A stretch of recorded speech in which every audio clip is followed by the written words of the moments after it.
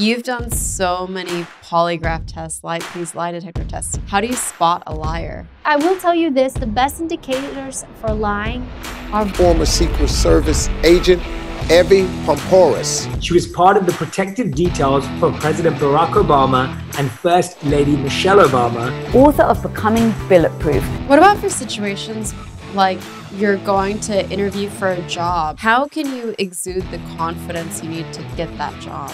Oh my God, I love this question. Let's break it down into parts. I'm Erika Kullberg, and you're listening to the Erika Taught Me podcast. So I want to ask, in your career as a Secret Service agent, what do you think is the most valuable skill that you got from it? And did you walk into your career having that skill already, or is that something that you developed through your career? You know what I really learned there? And it might seem small, but it's not. I learned to be on time and to be a consistent and reliable person. They had this saying, if you're on time, you're late. And I learned to be on time. I learned to be consistent and to be a person of my word. And I hate to admit that growing up, I didn't put that much value in that stuff. And I don't know why I didn't. Maybe because you're young or you're not thinking about it, but it made me a really accountable person. And I love that because it stayed with me. And I've noticed that people know that when they deal with me, if I say I'm going to be somewhere, I'm there. If I say I'm going to call at a specific time, I call. If I say I'm going to do something, I do it. And I feel that, I want to say today, but it does feel like that's kind of fading when it comes to people. It's like, oh, it's okay if I'm this. Oh, it's okay if I'm that. And when you have those habits, you shine. And it's a way to show people, not only do you shine, it's a way to show people, I value you. I respect you. I honor you. I honor your time.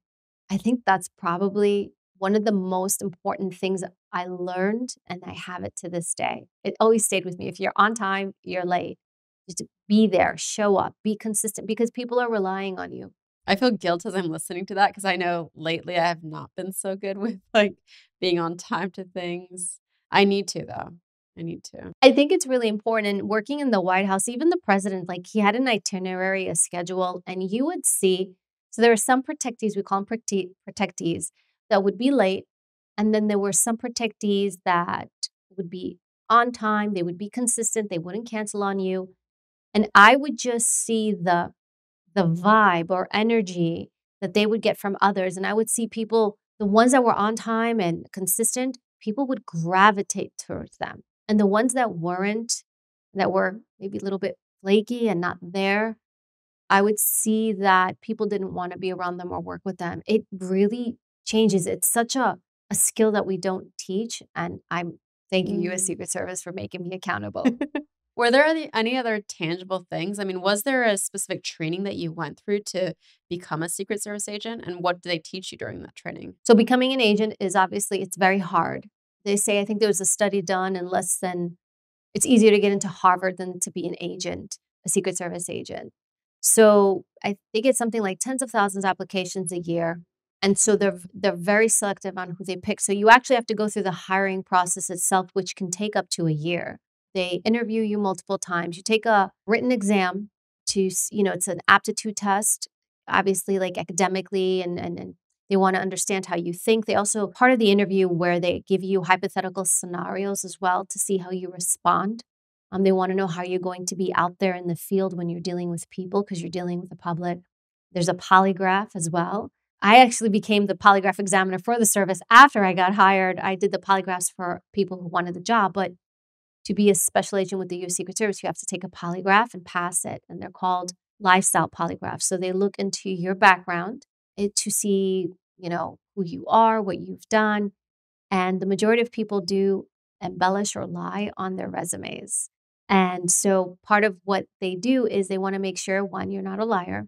And then two, obviously your background, history, any criminal involvement. And the truth was they were looking for transparency and integrity, because often people do make mistakes in life. I mean, again, it had to be within a range. So that was part of the process. But after you go through all of that and you get hired, then they give you a conditional offer of employment, which means you don't have the job yet, But if you go to training and you pass, then maybe we'll still give you the job. So when you pass all of that, then you go to a field office. I was given New York. I was from New York. And then I think also because the word was nobody wanted to go to New York. Everybody loved New York's a very busy city, a very tough city.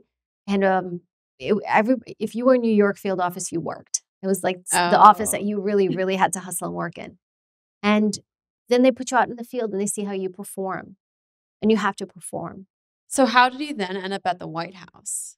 Everybody thinks that if you're a Secret Service agent, you automatically go to the president's detail. You do not. It is actually difficult to get in. The majority of agents do not go to the presidential detail. So you actually have to do about several years in the field, which is what I did. You do several years in the field. And what you're doing is you're helping supplement the president's team, but then also former presidents, because they get protection for life, first ladies, former first ladies, cabinet members, they get protection. Also in New York City, you have the UN. So foreign heads of state that would visit New York, we give them protection. So they get Secret Service protection because you don't want any foreign head of state getting assassinated on U.S. soil. So they would get Secret Service protection. So you were super busy when it came to the protection space. I mean, I've had so many, King of Jordan, UK. I've probably maybe protected third of the world's leaders, like all these different countries that come in and you work with their team. So you work a lot on the international side of things, not just when they come here, but then when you go over there. And you work criminal cases. So a lot of people don't know that the U.S. Secret Service was a dual mission agency. You do protection, and then you also work cases. So I had my own caseload and did that stuff. And then from time to time, I would do undercover. I get pulled for it because I didn't look like an agent, so they just kind of throw me in there. And it was great. Wigs and everything? No wigs, because you can see wigs. I didn't need the wigs. I was myself, but I would go in and I would be able, because I didn't look like law enforcement, I could go in and do things that the typical agents couldn't do. Remember once there was someone, it wasn't even my case, he was selling passports, documents, and I think he was tied into a mafia ring, an Albanian mafia ring, if I remember correctly.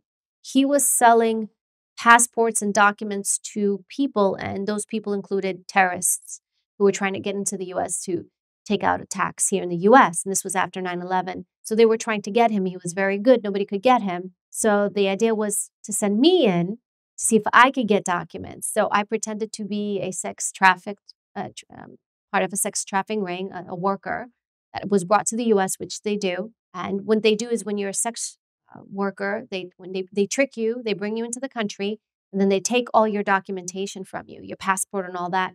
And they tell you have to work off your debt, and then they'll give you your passport and your IDs back, and you're free to go live your life.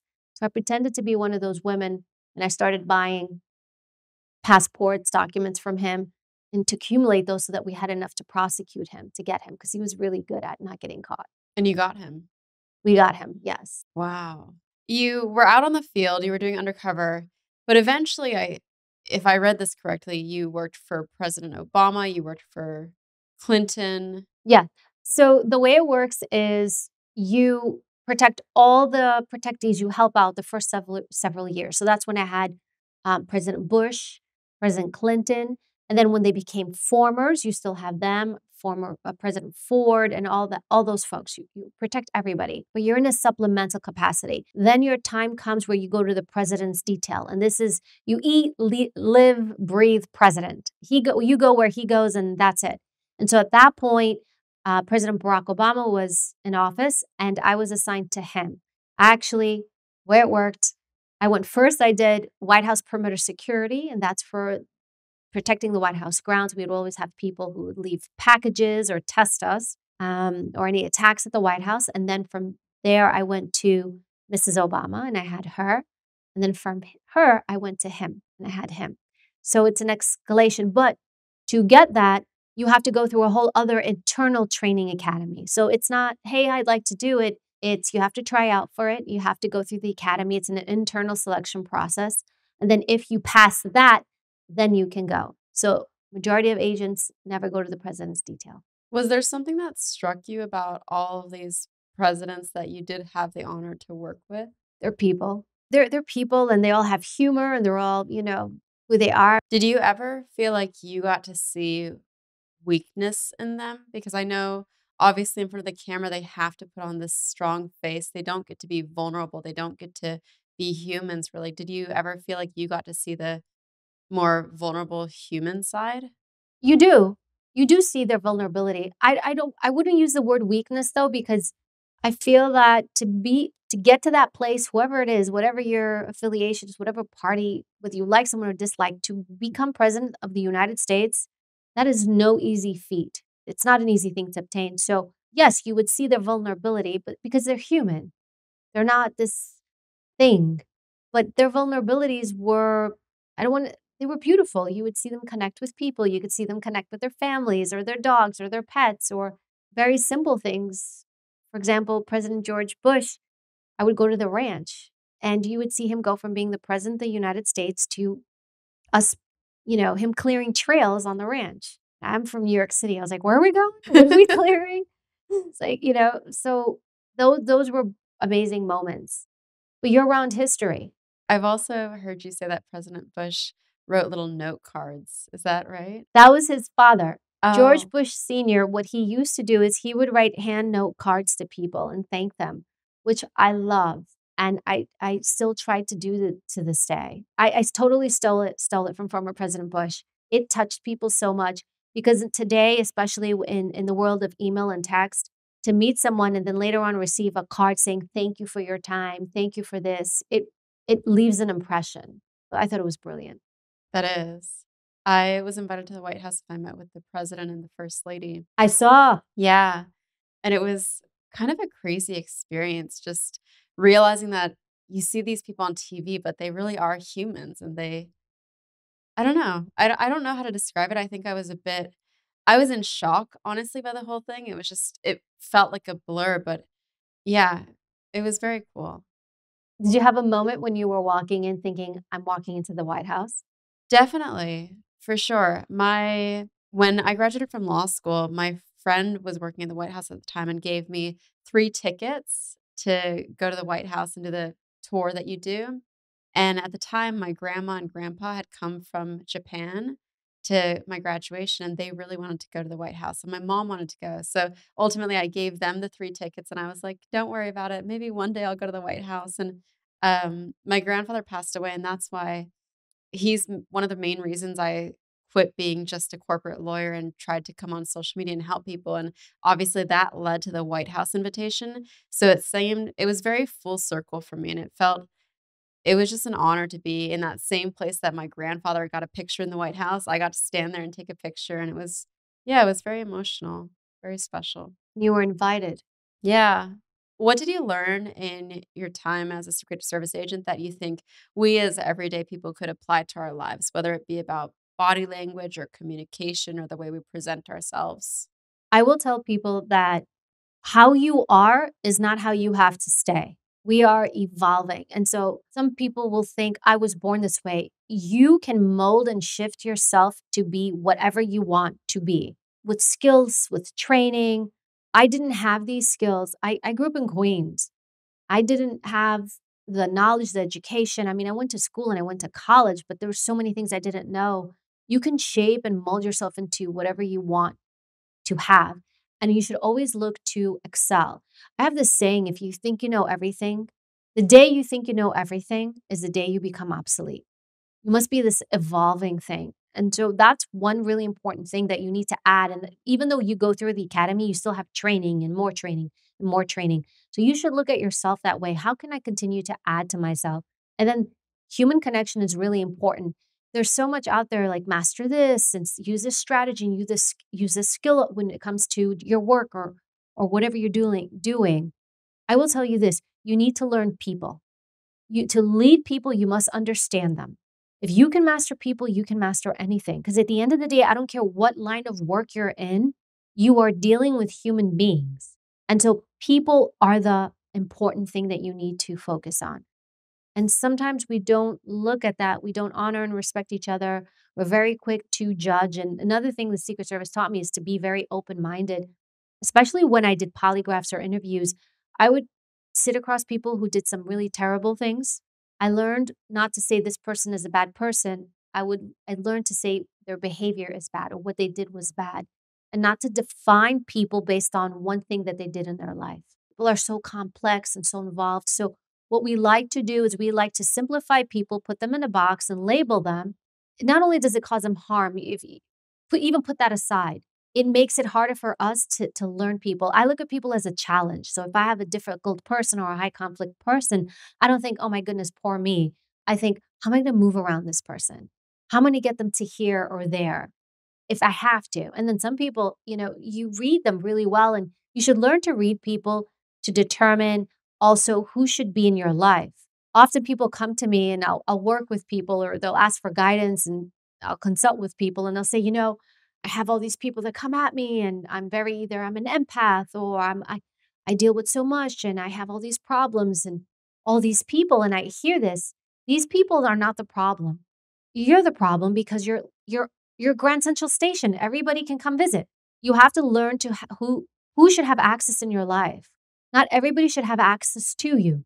And that was a really important thing. And actually, I would say that I learned that in the NYPD, because when I first got hired with the NYPD, which is where I started off first, right out of college, I remember one of the first lectures I heard was, you better do a thoughtful assessment of who your friends are, because a lot of the friends you have, you probably can't keep and have this job. And I never thought about that. Then I looked around and I started assessing the world, my friends and the people around me. And I was like, ooh, that person does some shady stuff. Maybe I shouldn't be around that. Oh, maybe I shouldn't be around this. And that's when I learned also to determine what is right and what is wrong, what is good behavior, what is bad behavior, what is hurtful and what is harmful.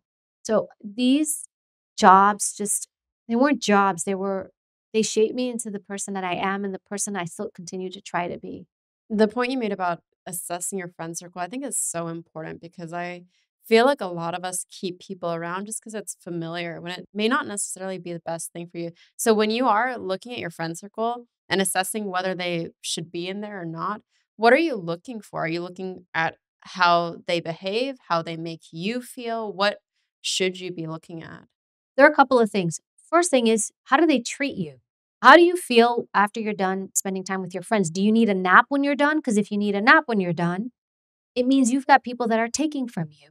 Relationships, healthy relationships, you should think of them like playing tennis. They hit the ball, you hit the ball. They hit the ball, you hit the ball. But if you're in a relationship where you're just hitting the ball and you're just giving, that's not healthy. Or just for yourself, to make sure that you're not being a burden on other people. Because sometimes we're so used to taking in from others who support us and are our rocks and there for us, that we don't realize, I'm not giving back to this person. So that's one thing to look at. Is it a balanced relationship? They give, you give. They give, you give. The other thing you want to look at, and I'm so glad you said this, we get used to people. We think because somebody has been in our life for a really long time, they should stay. Oh, but I've had this friend since I was in 8th grade.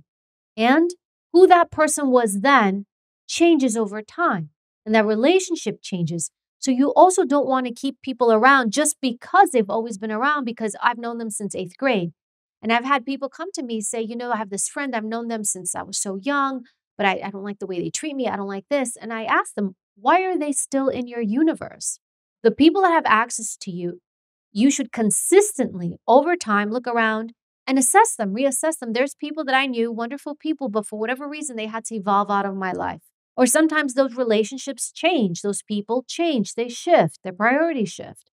Doesn't mean people are bad, but who has access to you is important, because it either elevates you or suppresses you as an individual. So if I have people who are always taking from me, how is that making me better?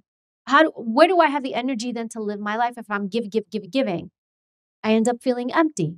One of the most profound things that I heard you say on a podcast before was, a lot of times when you come to people about these big life decisions, if they tell you no or you can't do it, what they're really doing is projecting their fears onto you. And I thought that was just so profound, because I remember when I quit my law firm, one of the law firm partners who was my boss told me, like, you're going to regret this. You're never going to find success. Like, if you want, take away your 2 weeks notice. I'll pretend we never saw it.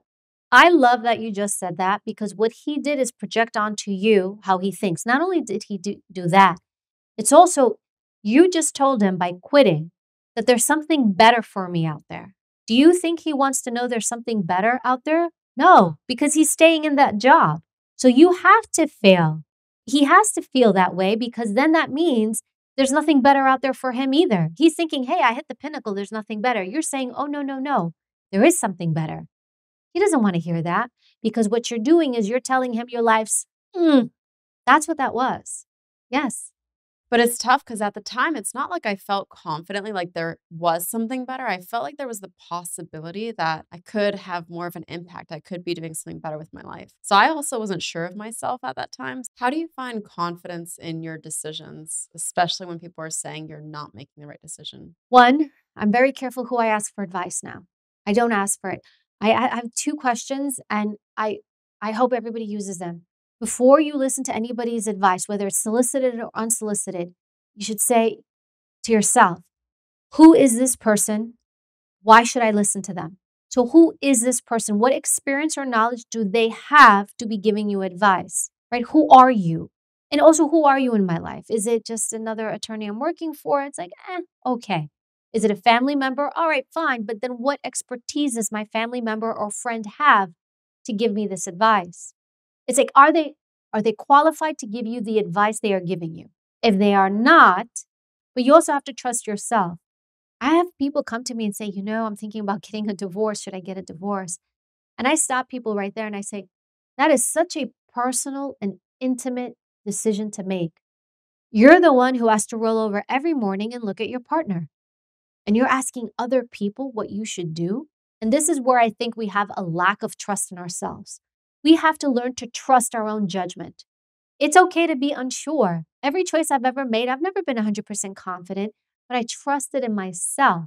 And I was okay with making a mistake. Nobody wants to make a mistake anymore.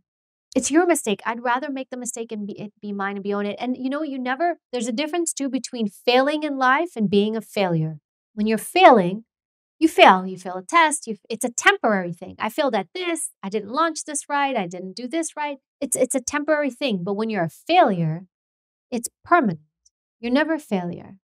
Not until it's done.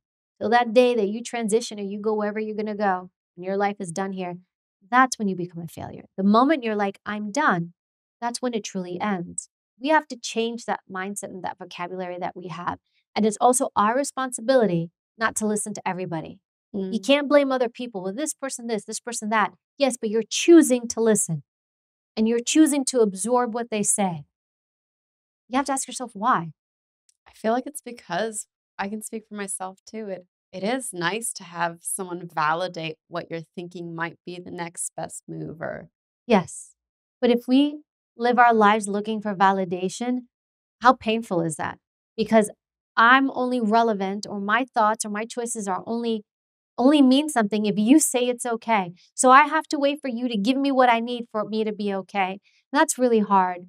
I want to share this story. I did my first book, Becoming Bulletproof, with Idea Architects in my literary agency, who I love. They're amazing. And they had this group think tank weekend event they were going to do, and they were going to bring their top authors. And I was very fortunate because they invited me. They said, we'd love for you to come. I said, who, me? I'm your bulletproof, Secret Service person. They had like really big thinkers. And they said, no, we'd love for you to come and attend. So I fly out to California. I'm in this big conference area, and it's all their top authors, and they're people there. And I love them because their brand was, we want to make books that make the world a better, wiser, more just place. And that's kind of always been my vibe. So I sit down at this table. I'm saying hello to everyone. I sit down. I look over to my right and I say, hi, my name is Evy. Nice to meet you. And the man next to me says, hi, I'm Mark. Nice to meet you too. And I ask him, Mark, what do you do? Are you an author or do you work with Idea Architects? He said, oh, no, I'm an author. I have a book coming out. And I said, oh, what's the title of your book? And at the time, and I'm definitely butchering it, but at the time, the title was My Stupid Idea. And I said, that's the title of your book? He's like, yeah.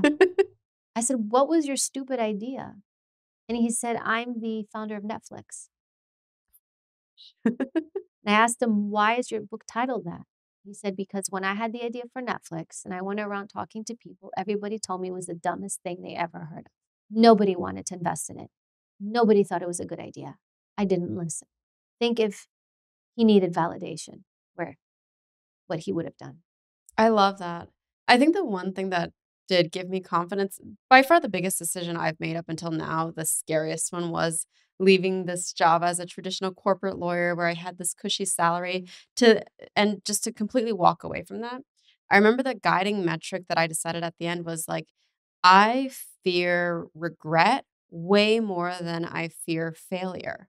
It can be really scary, the thought of like, oh, I could fail. And to me, failure would have meant like having to go back to law firm because I did not make enough money to put a roof over my head. But I feared regret. I don't want 10 years to pass and me ever look back and say, I regret not doing this. I regret not spending time with this person or not trying to do this thing. Regret is to me the scariest thing in life. And I think it's because I've felt regret. Like I've regretted not spending time with people who I lost, right? I feel that that's like the most important. Like been a guiding light for me because if I don't do this, and there's been times in my life, those little choices where you listen to someone else and you feel like, man, why did I listen to them? I should have done my thing.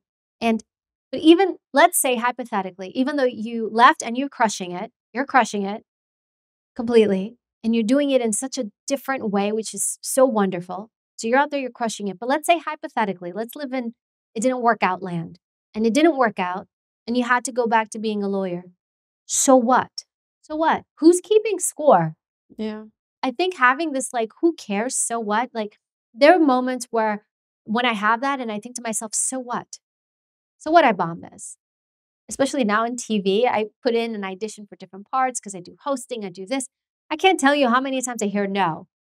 But if I sat there and I absorbed every time I was rejected for an opportunity or a part or something, I would evaporate. I think we really have to be connected to ourselves and trust ourselves and honor ourselves enough. And also give ourselves the grace to make bad choices. Don't be perfect. What about for situations like you're going to interview for a job? I know a lot of my audience wants to know this. How can you exude the confidence you need to get that job? Oh my God, I love this question. Only because I was on the HR side of the U.S. Secret Service. I did the polygraphs for the hiring that we did. So the applicants had to go through me. I was the last line of defense, they would call it. But what I've learned too, and even myself, because when I left the service, and I still to this day, being interviewed all the time. And then on the flip side, I interview people for work or for different things. Let's break it down into parts. I think it's easier. First is body language. The majority of what we communicate to the world is with our bodies. So I want you to focus first on your body. How do you enter the room? Shoulders back. I know, right? Even she just fixed it. It's, when I do the news, sometimes on commercial break, my husband will text me. He's like, sit up, you're slouching again. How's America going to listen to anything you say? I have to look confident. So own your body, sit up, shoulders back, take up space. Take up space.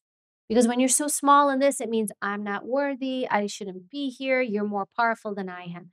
You can have humility without diminishing yourself. So take up space. Sit down, take up space. Show it through your body. Enter the room. When they offer you something to eat or drink, how sometimes you do that, just you're always fine. I wouldn't take anything because it really does put them out of way to get you something. I would just decline it. I make sure, unless you really need water because you're thirsty or something, I would just decline it. Let the process begin because they're busy. Yeah, you declined my water initially. Yes, but I asked you to fill it up later. Because you know what? I didn't want to put you out. You're busy. You have people coming through. So I wanted to honor your time. Now, you've got body language down. Then I want you to think about your verbal economics. I want you to think about your paralinguistics. Paralinguistics is what we sound like when we speak, okay? Our tone, our pitch, the rate of speech. When we go too fast, because we try to say stuff, and I have to catch myself because there's so much sometimes I want to say where I have to literally tell myself, slow down, pull back, pull back. When you slow down, you make less mistakes. You're able to think through what you're going to say, and you sound more confident. And then try to find the deepest tone that you have, your deepest tone. Not a manufacturing a fake deep tone, but your true deep tone. Our voices over time, they carry all of our experiences and sometimes negative.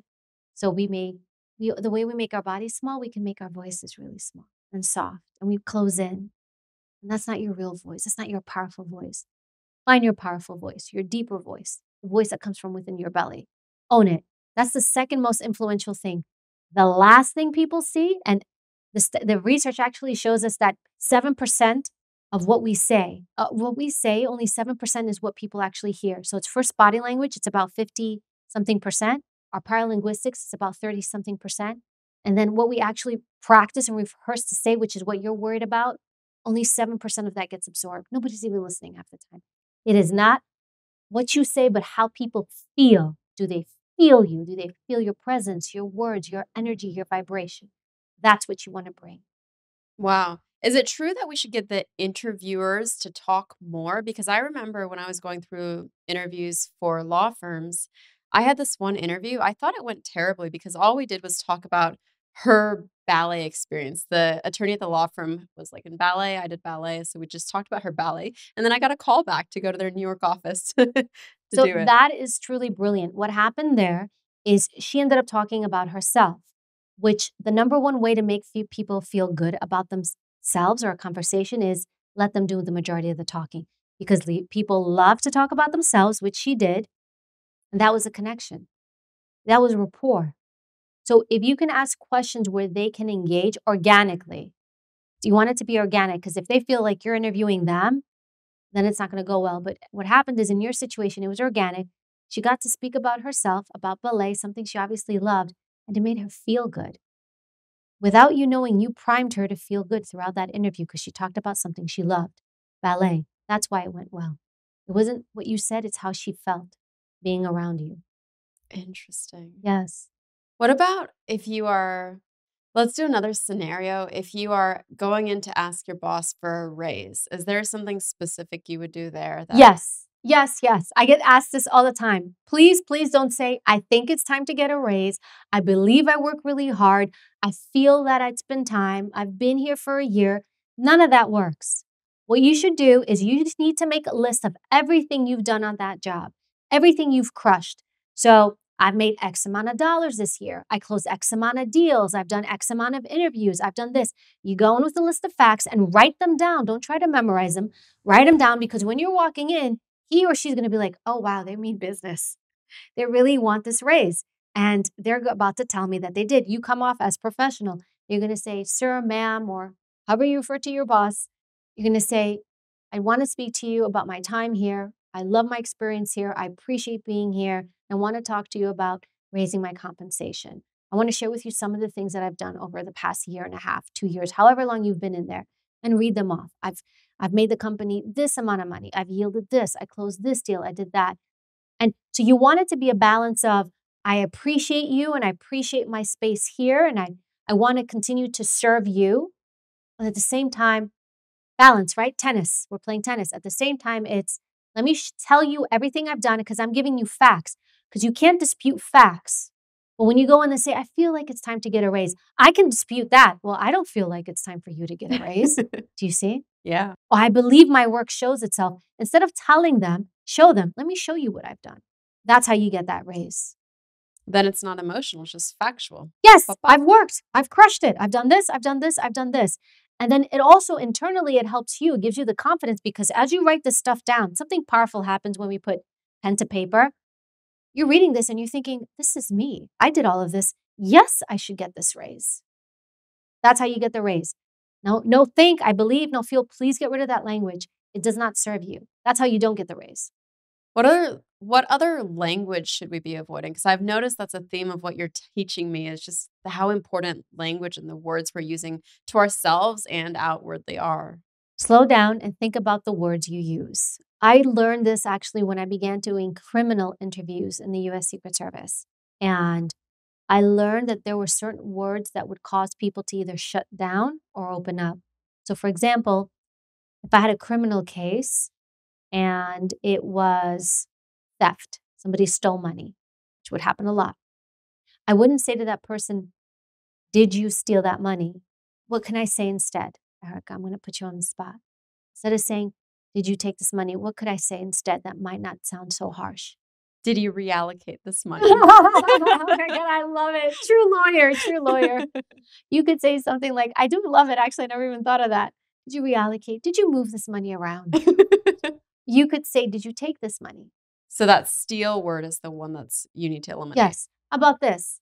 If you say to somebody, if I say to you, Eric, and it's not true, Erika, you're lying to me. How does that feel? Not good. Erika, are you being truthful? How about, I feel that you're not sharing everything. I feel that you're holding on to some information still. Why don't you talk to me? Erika, is there anything else you would want to add? Yes. But you also don't want to, here's the thing. You want to be able to call people out too sometimes. I don't want us to be too soft because we need to deal with people. It's not about having conflict. We're in a society where we don't want to upset or ruffle feathers. No, you need to deal with people. Don't completely shut down because you don't want conflict. That's a horrible way to live. And in fact, that actually causes you more stress in life because you're suppressing, holding things in, and now you're under chronic stress. Instead of dealing with that moment, that stressful moment where you need to address somebody, and you know what? When you start to address people, that builds confidence. Confrontation, if done well, can be healthy and okay. It's okay to debate things as a lawyer. It doesn't have to get ugly. So it's all right to push back. So in that scenario, instead of saying to somebody, "Hey, you're lying to me. You're not telling me you're a liar," because it's ugly. Nobody wants to be a liar. I would say, "Look, it feels like you're not telling me everything. Feels like you're not holding everything. You're holding on to some information. I really want you to tell me the truth. I'm not here to judge you. There's other ways to get people to listen information." That's how I learned language matters because it impacts people, either opens them up or shuts them down. So when you think about how you talk to people, I want you to think of your language in terms of verbal economics. What words am I using and how are they going to fall on someone? If you're looking to crush somebody, let it all go. But understand that when it's done, whatever you put out there stays there and it impacts the relationship. And you might say, you know what? It's okay. I wanted to give this person a piece of my mind, and I'm glad I did. I'm fine with that. As long as and I've had that happen where I'm like, oh, no, I'm going to unleash, but I choose. I make that choice. As long as you choose to make it and you're good with living with the outcome, then I'm fine with it. But when you're emotional, it's the best time to not speak. And when we're emotional, we say the wrong things. But with your words, I want you to think about, who am I speaking to? How are my words going to impact them? Will my words shut them down or get them to open up? That's how we need to think about how we speak to people. What are you doing before you have entered the difficult part of the conversation, whether it's you're asking for a business negotiation happen or you're asking them if they're lying? What do you do before then to build rapport so that they trust you enough to be able to open up to you? That's great. I love that you said that, rapport, which is literally what they teach to the best negotiators in Homeland Security and in this world. Everybody thinks they know what rapport is, and they don't. Everybody thinks rapport is, hey, how are you? How's your cat? How do you like New York? That is not rapport. Everybody thinks rapport is what you do in the beginning of a conversation. It is not. Rapport is beginning, middle, and end. Side note, we're having great rapport. We had it from the beginning, it stayed, and we have it all the way through. This is rapport. Rapport is a mutual understanding and agreement about the conversation. We're having that. We're riding the same wave the whole way through. That's rapport. I get her, she gets me. That's rapport. How do you do it? Great eye contact. Look at people when you talk to them, and also look at them when they talk to you. It says, I'm here, I see you, I feel you. No phones. Where are phones, Erika? God. Not here, because we're present. I value you, you value me. I'm fully here. That's another thing you can do. Then also when you're speaking, I know we're doing a podcast, but be aligned with people, frontally aligned. That's right. Open up, frontally aligned. When you're open, and neither of us have done this closed off, it sends a message, I'm open, I'm here, I'm welcoming. Have your hands out, have your hands on the table. If you're doing a business meeting, keep your hands out, let people see them. These are very simple ways in which you build connection and rapport. And a side note to any lawyers out there or business people, if you're doing a negotiation with someone and you're working on them and you're talking to them and you get them in this great space, and now you take them and you sit down at a table to do paperwork, the table kills it.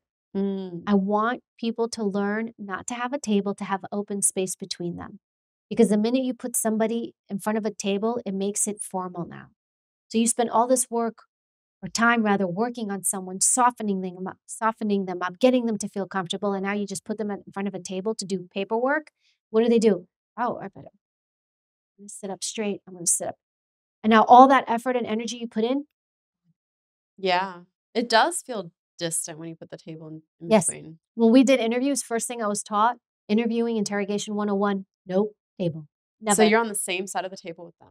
There is no table. My table was when I would travel the country, and I would help local police departments with their very difficult cases. They would call me in and say, hey, we have this case. This person's going to walk. We have no proof. Can you talk to them? We interviewed them multiple times. We're getting nothing. So I would come in and I would look for where I would do the interview. So I would literally, they probably thought I was nuts. I would go through the whole police station, wherever I was, and I would find the perfect room. And then if they had a table, I would take the table and I would rearrange all their furniture. They thought I was out of my mind. And I would push the table to the side. No table at all. If I needed to write on something, then I'd push the table to the side and I'd write with my right hand. But I always wanted open space. A table is a barrier. It blocks you off. You're creating it's me versus you. No, I want open space. I want our energy to flow. I want a connection. You know, the point about the table, though, that's interesting too. Even when you're going in to ask for a raise, there's always that kind of implicit power dynamic. If your boss is at their desk, behind their desk, and you're in front of it asking for a raise, maybe you have to say, hey, can we have this conversation out doing coffee or something? Oh, that's a tricky one. I wouldn't want to pull my boss out from behind the desk. Okay. You like them behind there? No, I don't. What they're doing, so it's a power dynamic. When you want to put people in their place, you want to discipline them, having a desk between you or a table is great. Hey, sit down. I'd like to talk to you. It's like, oh. So that's great because it creates that power dynamic. So for your boss, it's good because it's the me and then there's you. I'm the boss and then you're over there. Now for you, it's rough. If you can overcome that, and it's a barrier for your boss. Don't think they're shielding themselves from you because maybe they don't want to give you the raise. So they're using the desk as a buffer to shield themselves. You'll know confident people, like, for example, when you go out there and start paying attention to when you go to events and people are speaking, some people will stand behind a podium and they will hold on to that thing for dear life. It's a shield to protect themselves. So bosses do that too. It's me and then there's you. You sit over there. Now, could you ask your boss to go out to speak? You could. It depends on the relationship you have with your boss. Some people may not have that, but it's also go in there. Some offices have like chairs like this from side to side. And you can tell your boss, hey, I'd just love to sit down and chat with you. But to tell your boss, hey, let's go here, Not that's good. probably not the best thing. But just be aware, if you understand the dynamics, that you're going to be at a slight disadvantage. I will tell you this, if you can, make sure your seat isn't low to the ground. So another thing I would do when I would go to meetings, I would pick the seat that had the highest elevation, or I would make sure my seat, could lift up. And when I would interview people, I would also make sure that my seat was slightly higher than theirs. So there was a little bit of they're looking up at me and I'm slightly looking down to them. There's little ways you can create power dynamics, but you want to be very subtle in the way you do it, because once people see that, then it becomes disingenuous. And at the end of the day, being genuine and being authentic is what really matters. It's an ethos. They're not even strategies. It's an ethos, another Greek word, which is a way of being. And if you manifest this way of being, people will feel you. They will feel a connection to you. They will want to give you a raise. They will want to hire you for the job. They will want to date you. They will want to marry you. They will want to be around you because they think, I want to be around this person. I want to work with this person. I like this person. Like your ballet slipper. I think so much of what you've been saying today, I'm thinking about how I can improve myself. The little things from like, I knew from watching many podcasts that you've done that I need to have better posture. This is why consciously this whole interview I've been like hurting my back trying to point it up. But I think also a lot of what you're saying can be applied to relationships too. And I was thinking about my own relationship with my husband and how one point you made was don't speak so much when you're emotional. It is hard because when you're in the middle of an argument, you want to do it when you're emotionally charged. But really the best thing it seems like you're saying to do is walk away, analyze how you're feeling about it, and then go in with a more logical approach. So that is hard because, as I mentioned, I'm a fight person. Me So too. I want to be, you're the lawyer. So you want to, let me tell you how wrong you are. Yep. Is that the solution? Is you proving to somebody how right you are and how wrong they are the ultimate goal? It is not. It's about having a better, healthier relationship. So sometimes our ego gets in the way, and what we're focused on is, I need to show you how right I am. Sometimes, I'm not saying that's not a good thing. Sometimes it's okay if we're trying to share a point. But I do agree with him. If you're emotional, shut the up. That's like I tell myself, and I leave. So I'm married, and as great as my husband is, and we're both interrogators and interviewers, we have the same skills. And the emotion comes because it's a certain relationship. There are times where I look at him, I'm like, I'm about to go bad. I'm going to leave. Or I will just take the keys and I will leave. I will drive. I will blast the radio, and then I will go back when I can speak more intelligently, because words do matter. And I can say things that are hurtful. He can say things that are hurtful. These things are going to happen. I just want to say that they will happen. But if you value the person in your life, especially in a relationship like that, you're also there to elevate that person, not make them feel like garbage every time you fight. And so the way they make you feel bad, you don't want to do that to them. But at the same time, you also have to have awareness too. Not all people are good for us too. So if you're in an unhealthy relationship, you also have to recognize that too. How can you tell if you're in a harmful relationship that you need to get out of versus maybe if you're just going through a rough patch or maybe you've had a miscommunication? Like, where is that line? Well, I will say this. If you're questioning whether you're in a harmful relationship or not, you already have your answer. I remember one friend came to me and she suspected her husband of infidelity and they were having issues. She said, I want to polygraph my husband. I said, you want to polygraph him? She's like, I want to know if he's cheating. I said, so you think polygraphing him is going to help you figure that out? She said, yes. She's like, I need to know what to do. And I told her, I said, you already know what to do. The fact that you want to polygraph him tells you that you know he's doing this. And after talking to her for a bit more, she revealed that he had cheated on her in the past. So I said, you already know that I'm not hooking you up with a private polygrapher so you know what to do. She was so focused on catching him, being, haha, you lied to me again. And I said to her, you're focusing on the wrong thing. And you need to decide within yourself if you want to stay in this marriage or not. Your polygraph isn't going to fix this for you. Most people know when they are not in a good relationship. The lines are within you as far as what you are willing to take or not. Some people might say, I would never stand for that in a relationship, or other people might say, I'm okay with that. It's a personal thing. But it's not healthy when you're not healthy as a result of it. I think that would be the best barometer. And if you are around someone who makes you feel like you're worthless, that's no good. And if it's, I guess I can say a good relationship is respect, it's friendship, it's honoring the other person. Do they listen to you? And do they try to be better? Not do they say they're going to be better, but are they actively making changes to be better? If you look at someone and you're thinking, if they would just change this, accept people as they are. And if you accept them as they are, can you stay? And then sometimes we enter relationships and they're great at first, and then people change and they shift, and then they move apart. And sometimes it doesn't mean that person's a bad person, or it means sometimes people didn't do anything wrong in the relationships, just sometimes I need to move on. And that's okay too. It's such a personal thing. It's a very loaded question. And I think usually when people come to me, because people come to me a lot, I really get into the weeds of it. And I ask them, what is going on? And it can be, this person treats me this way and I don't like the way they treat me. And I've asked them that. And I've told them my boundaries. And I think maybe this is really important for people to know. Stop telling everybody your boundaries. They don't care. Stop telling them. Show people your boundaries. So if you tell somebody, hey, you can't talk to me like that, and yet they continue to talk to you like that, and you keep repeating, but you can't talk to me like that. I'm telling you my boundaries. You're crossing my boundaries. Those are not boundaries. Boundaries are not things we verbalize.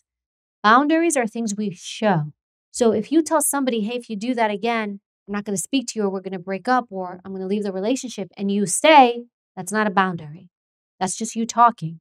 We show people how to treat us. We show people our boundaries. I had somebody, actually, this was a friend, and her boss would call her all the time. She would say, I keep telling him to not call me at past 8 p.m. at night, but he still calls me, and he calls me on the weekends. And she said, he says he won't do it, but he keeps doing it. She had like a pretty decent relationship with her boss. I said, is he listening to you? She said, no. I said, do you answer the phone when he calls you past 8 p.m.? She said, yes. Stop answering the phone. You can't say, don't do this.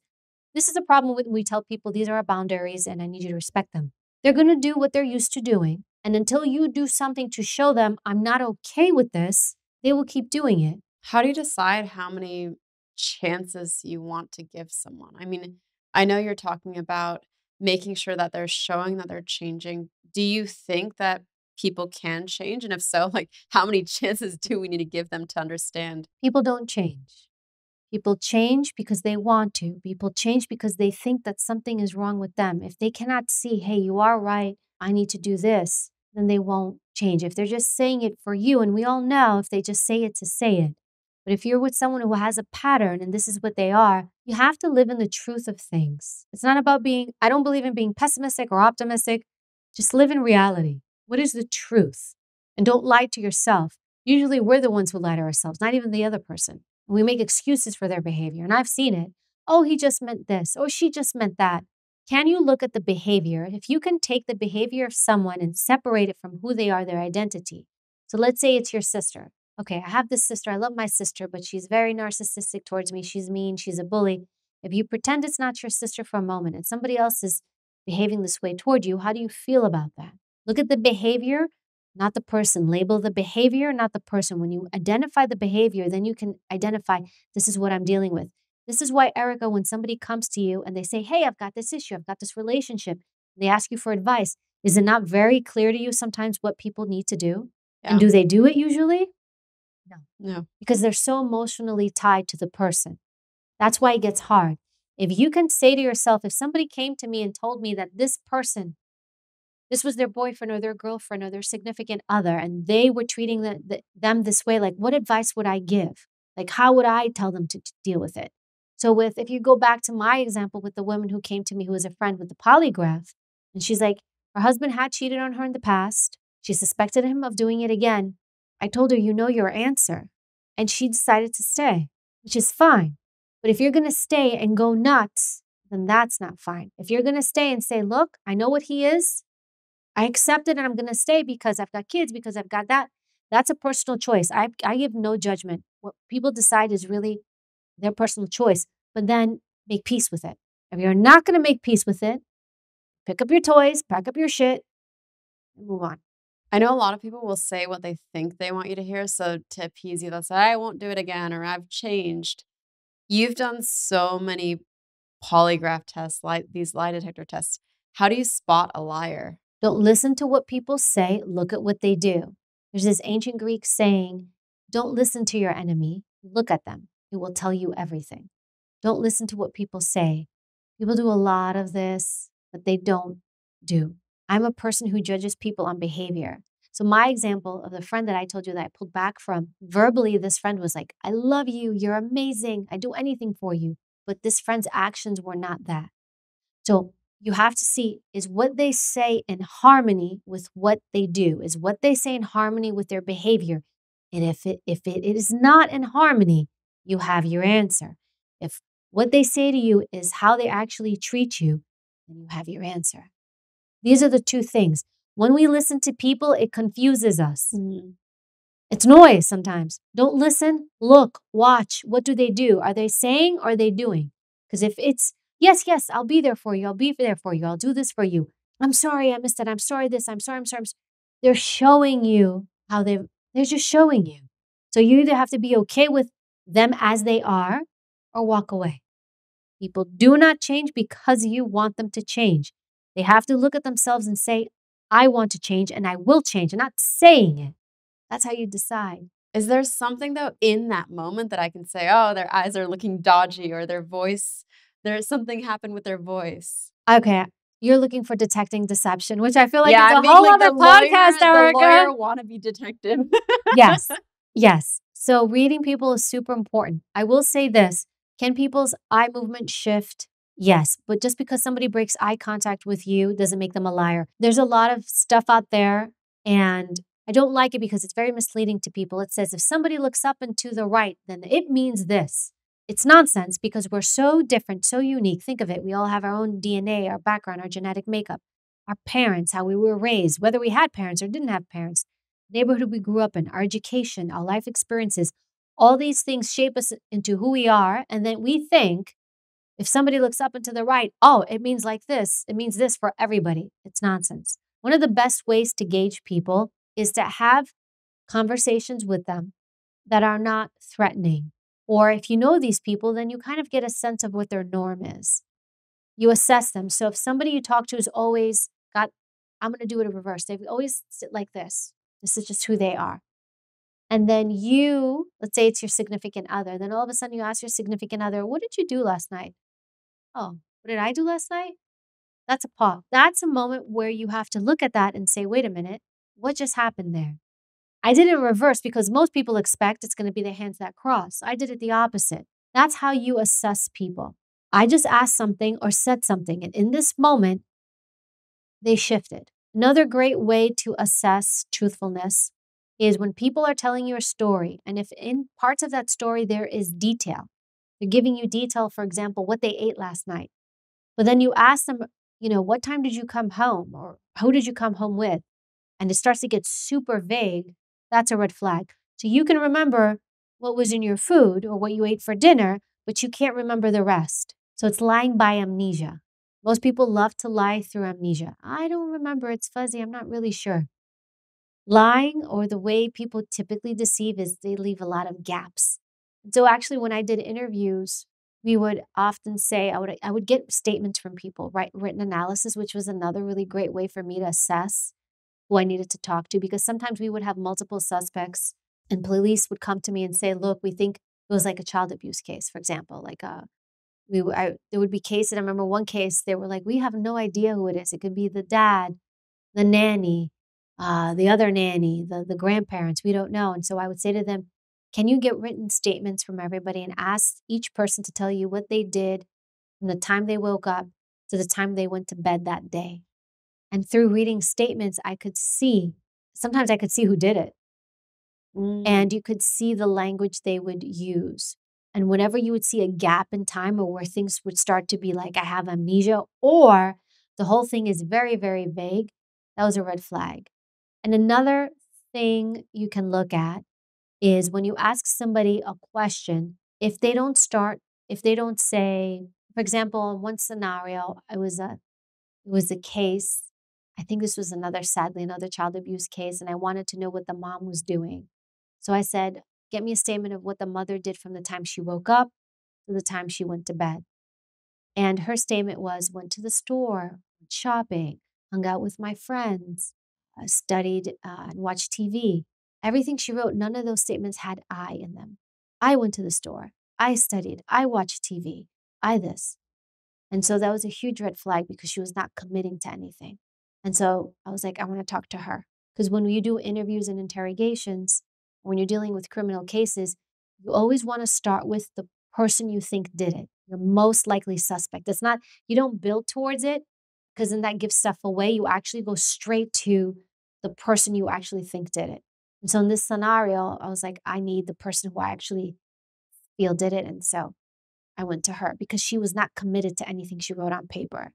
That's so interesting. Lying 101. For sure, another podcast episode we have to do. I'm like, this is lying 101.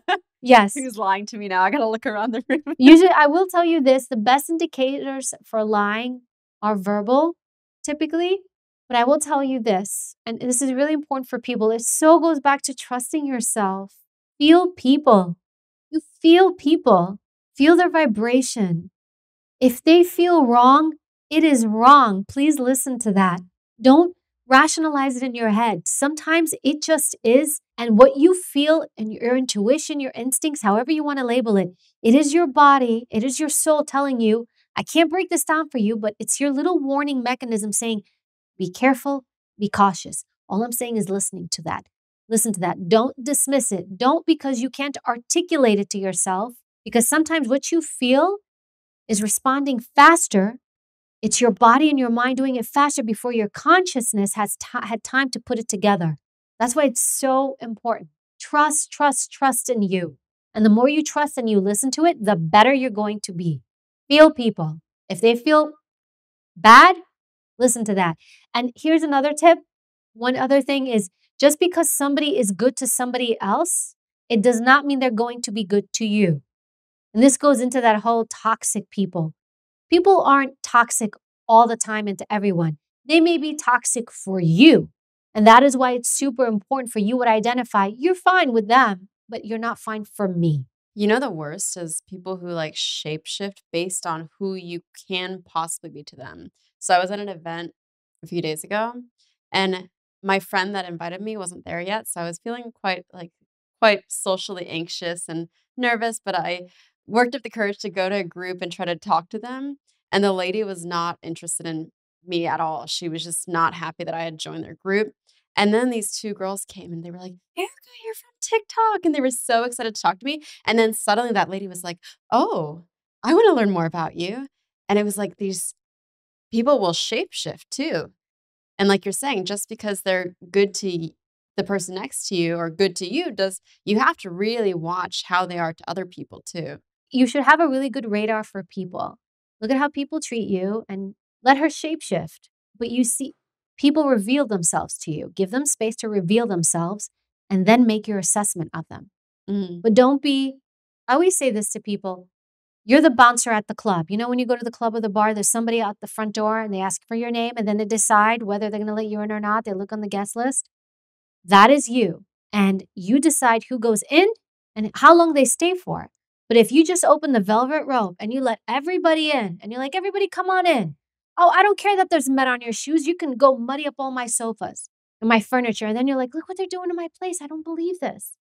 You're the one who let them in. You also have the ability as a bouncer to say, hey, time for you to go. You cannot be naive to the world. You cannot be naive to the fact that there are people who have their own self-interests, and the pursuit of their own self-interests, even good people, may cause you harm. They may make choices or decisions that are not to your benefit and to your detriment. You cannot be naive to that. And you cannot be naive to the fact that there are people who are malevolent, who mean you harm. I would see it all the time.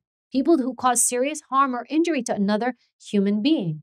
That's why we have law enforcement. That's why we have prison systems. That's why we have a correctional facility. That's why it's called corrections. The idea is you go in there and you correct your behavior, which sadly in not all cases it works because the system needs work. It needs revamping. But that is what people need to focus on. They have to understand that you can't come to the world and be like, I expect everybody to treat me good because I treat them good. No, it is not truth. And that's how we open ourselves up to being violated, to being taken advantage of and hurt. You're responsible to yourself to do the right thing by yourself, to yourself, honor yourself, and then choose who I let in and who I push out and who stays and for how long they stay.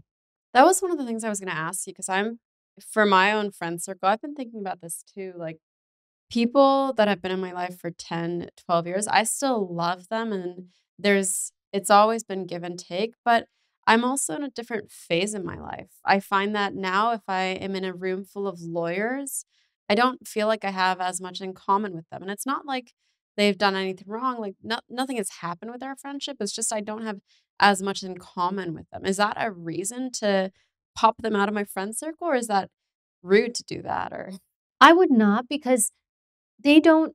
Here's the thing. I look at it two ways because my world always also evolved. Actually, the majority of the friends I had growing up, I don't have them in my life. It just over time they phased out. A lot of it had to do because I went into law enforcement and then the Secret Service, and I was working all the time. But I loved my job. And I remember some friends and a couple I lost because I wasn't around to go out as much. So when they were going to the bars and clubs, because I started very young at this job, they would actually get upset with me. In fact, one of my friend's moms called my mom to complain at the time because your daughter won't go out with my friend, with my daughter anymore. She's really mad at her. My mother came to me. She said, so-and-so's mad at you. I said, Mom, I was in Egypt with President Bush. What would you like me to do? And so organically, I ended up losing friends. They couldn't understand my life. I think that will happen. If you have people, though, that you love and when you can create space, make space for them. But sometimes as you're moving and through the motion of what you're doing, you want to make space for new people to come in also that give you value as well. So I'm not saying push them out, like just because they don't serve you anymore, you can't have a conversation with them. Because a friendship also is, let me sit and listen to you as well. But it goes back to how do you feel when you're around them? Do you like being around them? Do you enjoy their company? Do you feel good? Do you feel grounded? Wonderful. If you feel awe or you feel what you may deal with from time to time, envy, or people dismiss what you do or suppress, or they show no interest in what you do because it makes them feel uncomfortable, well, is that a friendship? I've absolutely loved our conversation. I was quite nervous actually going into this because I've learned a lot from listening to you speak but you also do have a way of reading people that I felt like I had to be like when Earlier on in the interview, we were talking about when people confess to crimes to you. And I felt like then blurting out my one bad thing I've done, which is when I was younger, I stole Tic Tacs from the store, and my mom caught me and made me go back to the store and apologize and return it. So I just wanted to confess that to you because I feel like you are. How do you feel about that? I feel bad that I did it, but honestly, I don't remember the act of stealing. I just remember getting scolded and caught and having to go apologize. I love your mom, by the Yeah. way, for making you do that. That's actually a really great parenting thing she did because she made it significant enough so you could go back, so you could feel the guilt that you did something bad so that you would not do it again. And that Yeah. changes our behavior. Because that's all I remember. I don't remember taking it. I just remember getting scolded.